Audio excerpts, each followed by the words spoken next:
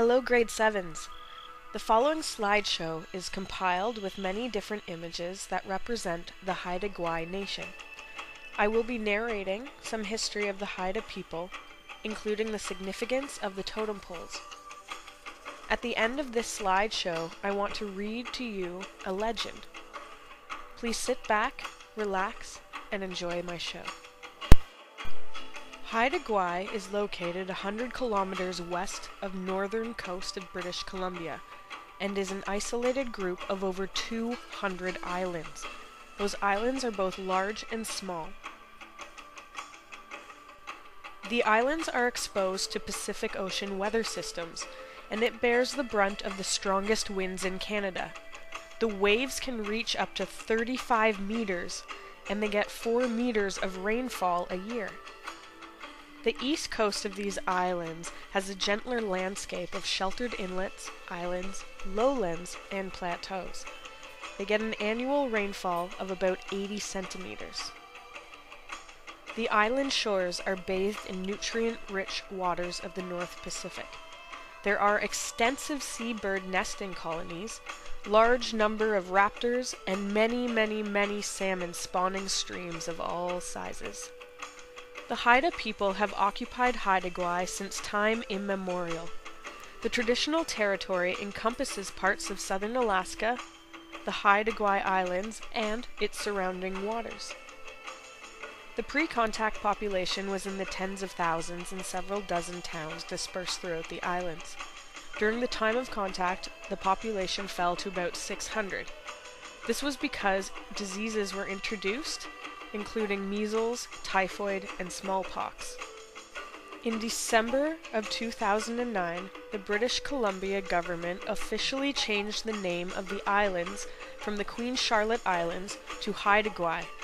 This was part of a historic reconciliation agreement between the province and the Haida Nation. Today, Haida people make up half of the 5,000 people living on the islands. Haida reside throughout the islands but are concentrated in two main centers, Old Masset at the north end of Graham Island and Skidegate at the south end.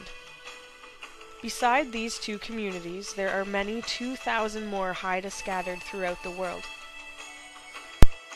The Haida Nation collectively holds hereditary and aboriginal title and rights to Haida territories and the cultural and intellectual property rights of the Haida Nation.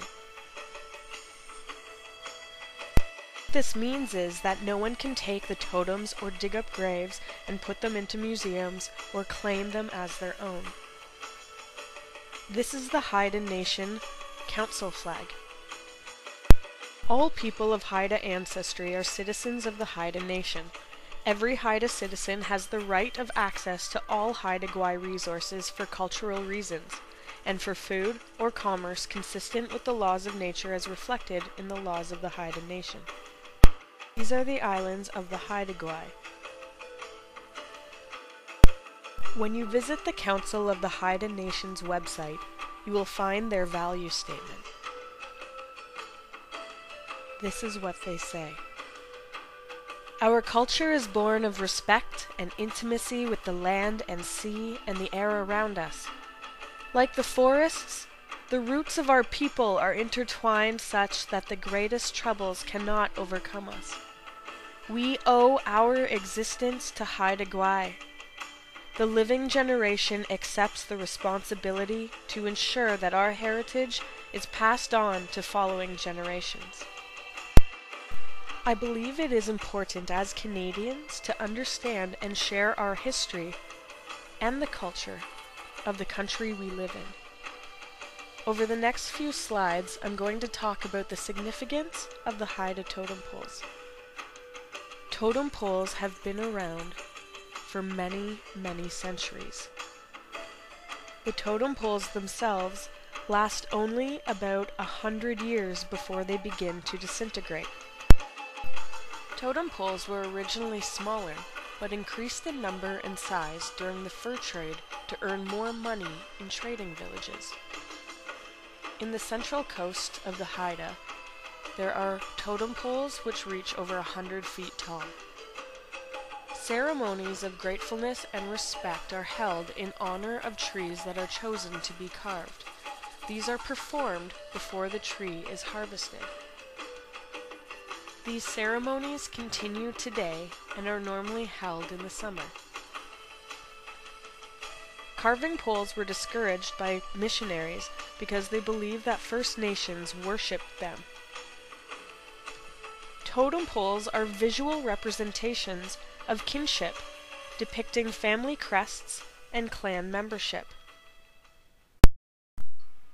The images on the totem poles tell stories of each family. The totem poles show the crests of the family that the pole is being carved for. Totem poles are made from red cedar, which is rot resistant. They are normally red from the top down. Over the last 200 years, the designs have been changing. The Haida watchmen were originally the uppermost image on the totem pole. They represent supernatural beings that give warning when danger is lurking. The guardian watchmen protected the land and sea from harm, as well as the families the totems overlooked.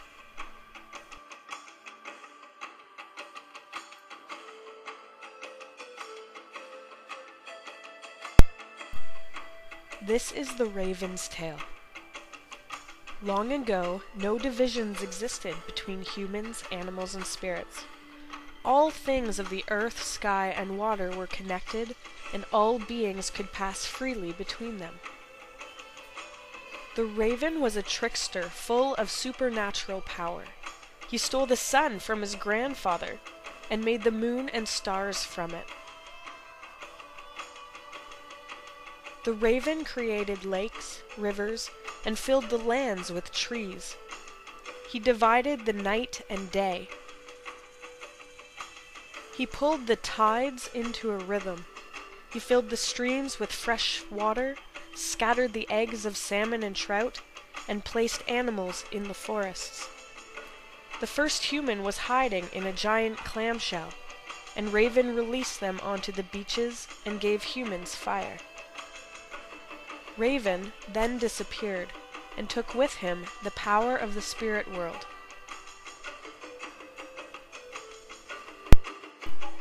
That is just one oral traditional story that's been passed down through the generations of Haida to explain the creation of Earth.